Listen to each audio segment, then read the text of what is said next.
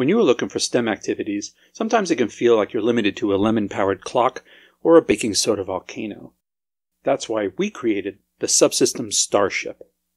The Starship is an Arduino shield and a STEM curriculum geared toward high school students and beyond.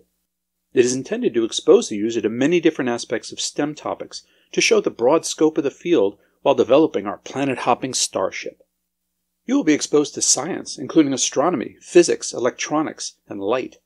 You will learn how to use the technology of a small computer to program the functions of the starship and learn how to interface sensors and digital circuits. You will use engineering concepts like ballistics and signal processing and filtering to create simulation programs. And the whole time we'll rely on math to make it all work. You'll develop a color sensor and use it to scan the planets that we pass to see if potentially they could support life.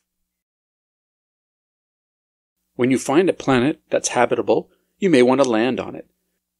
We will use the ballistics equations to derive a simulation that allow you to practice landing on this foreign world without crashing or running out of fuel. By the time you've completed the curriculum, you'll have learned how to program and interface all of the sensors and inputs on the Starship. You will know how the accelerometer works. You will see how to detect different colors. You will be able to measure the ambient light levels. You'll be able to measure and convert temperatures. You'll be able to control digital shift registers to light the lights on the power pods and the disk.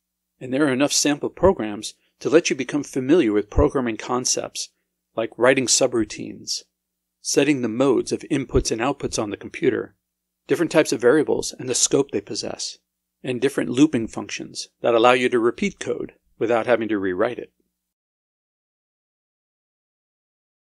So head on over to Tindy.com and see the other educational modules that we sell.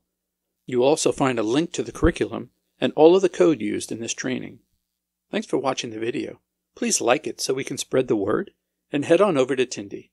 And I'll see you out in space.